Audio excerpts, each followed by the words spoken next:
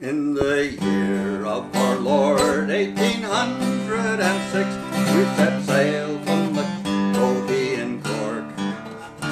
We were bound far away with a cargo of bricks for that grand city hall in New York. We'd an elegant craft, she was rigged fore and aft. Although wild winds drove her, and she had 23 masts, withstood several blasts, and we called her the Irish Rover. We had 1,000,000 bales of old Billy Goat's tails. We had 2,000,000 buckets of stones. We had 3,000,000 sides of old blind horses' hides.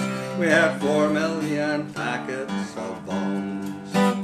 We had 5,000,000 hogs. We had 6,000,000 dogs. We had 7,000,000 barrels of porter, and we had 8,000,000 bags of the best Sligo rags in the hold of the Irish Rover.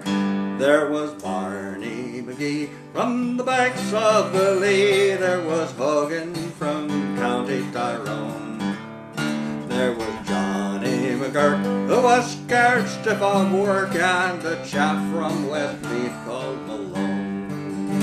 There was Slugger O'Toole, who was drunk as a rule, fighting Bill Tracy from Dover, and your man Mick McCann from the banks of the Bann was the skipper on the Irish Rover.